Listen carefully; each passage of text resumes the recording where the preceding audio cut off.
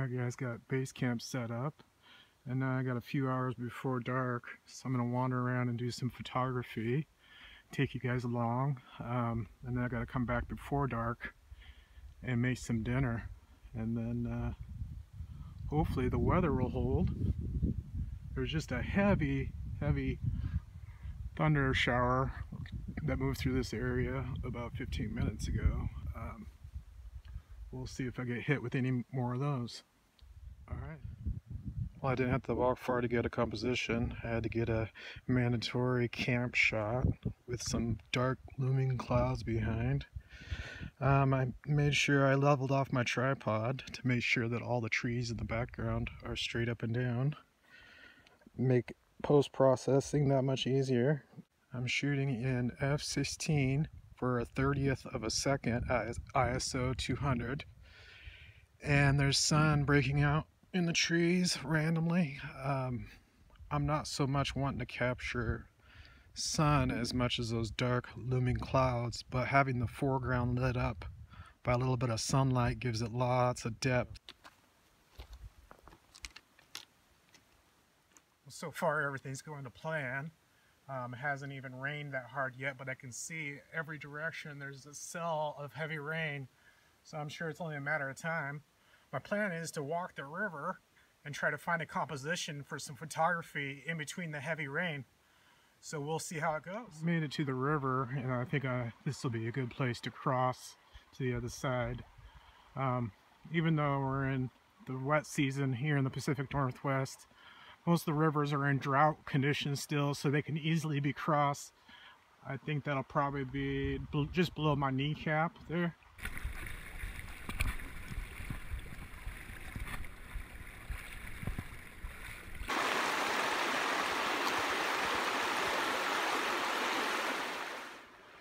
Just walking the river looking for a composition, and I came across this alder grove, and I'm a sucker for alders, so I'm going to sit here and wait for the rain to back off a little bit so I can pull out my real camera and see if I can capture an image here.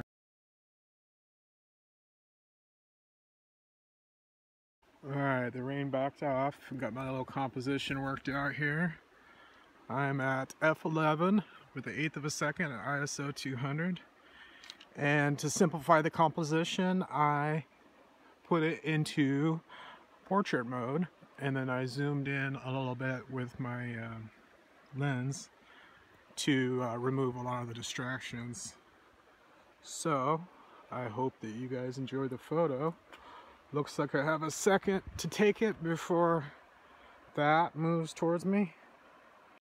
I didn't have to go very far to get another picture of the alder. I got it simplified down in the composition to remove most of the distractions and not blow out the highlights. I need to hurry up because there's major rain heading my way, and I got to put my camera away.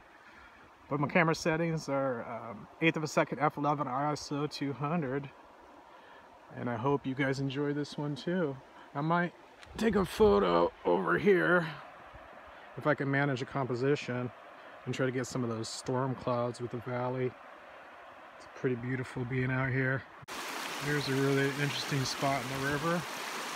The river comes down over by those alders and then towards me over this log jam and then around.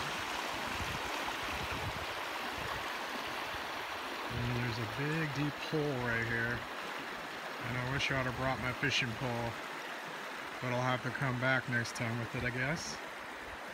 And then it goes up, around, and back towards those storm clouds, out to the ocean. Alright, I decided on this composition here, because I love those clouds in the background there, moving through, and the highlights from the sun peeking through. It's really nice. I might even make it a black and white, we'll see. ISO 200, 1/30th of a second, at f/16. And then there's my composition moving through. Hope you guys enjoy this photo. We'll see how this weather holds out. I'm loving these clouds. Awesome.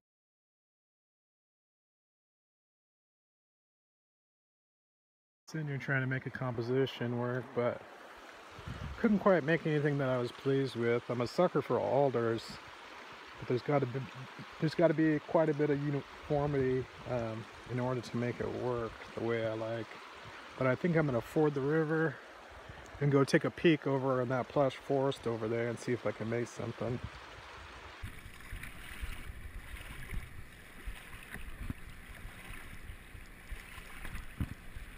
I'm over here in this alder grove, but I think it's one of those places that you got to come in winter so all the undergrowth is dead.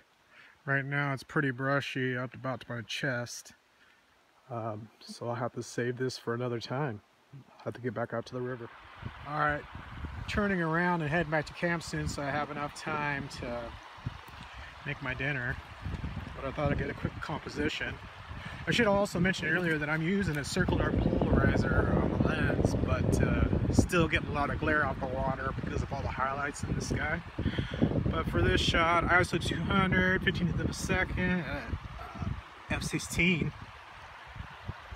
I'm trying to get that light over there on the hillside with a little bit of the river in the foreground and some of those awesome clouds.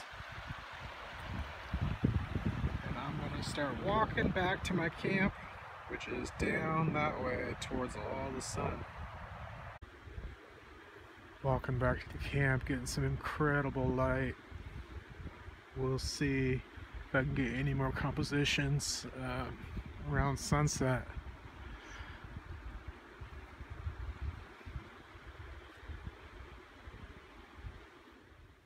Looks like I just missed a small herd of elk. These tracks were not here when I came through the first time earlier. You can see they went that way, and then they crossed the river, and they're somewhere yonder, perhaps behind those alders there. This light is just crazy right now. You got some beams that fade in and out to the west. Turn around, there was just a second ago a rainbow that was going in and out right there, and then back to the southeast you see some awesome clouds. Have those mountains socked in right back there. I probably should have out my camera, but I have to find an interesting foreground. But I'm glad I could share this with you guys. You can see some sweet beams. Look at that. Across the river again, I'm trying to find a composition near camp with all this good light. So I need to hunt around and see what I can find here. So I'm sitting by the river in the same spot after I just crossed. And the lights change so rapidly, I'm just shooting every direction almost.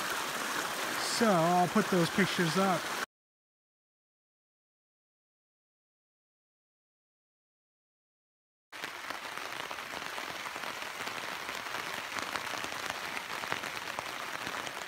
Well, it would seem that I made it back to camp just in time. Pretty much as soon as I start walking up to the tent, heavy rain started falling. So I was going, sweet, I'm glad I already have camp set up, and then I don't have to put up a tent in the rain. I can just retreat inside and be warm and dry. I'm hoping this passes through in a bit and then I can get a few more pictures, but we'll see. If not, it's already been an incredible day for light when it comes to photography. I couldn't ask for more. It's more than I actually expected. So we'll see how the rest of the trip goes. I had to come out here and shoot camp again. Now that the light's changing back and forth so rapidly. You get the camera set up here, and then the sun's coming and going, lighting up the foreground. And then you have this really nice dark clouds back there looming. I've never seen light change so many times standing in one place. I don't think this has to be a new record. Definitely getting my money's worth out of my camera. Alright, now that the weather's turned, perfect time to make some dinner. I have about an hour before dark. And the dinner might take an hour or less. I don't know. I've never made it before. So let's put that together right now. Alright, let's bring you up to speed what I'm doing here. So I'm going to do a dry baking. Try to make some sweet potato fries or just some sweet potato casserole or whatever you want to call it. All I did is oiled the crap out of that pan that the sweet potatoes are in, and then put salt and pepper and then more oil in with it. And then now I'm going to put it inside the pot on really low temperature and let it dry bake. I'll check it after a half hour, but it probably will take towards an hour. We'll see.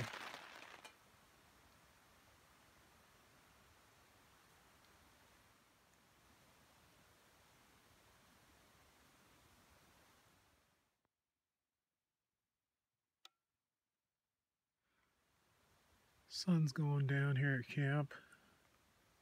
Got about 20 minutes left till dinner's ready. I'm sure hungry.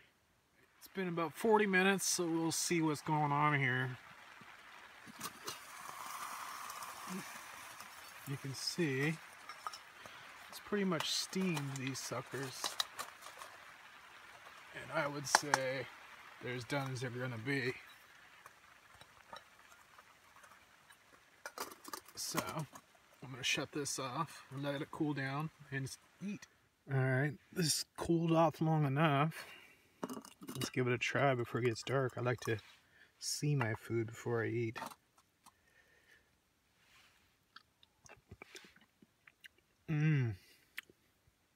That actually beats any flippin' mountain house on the planet.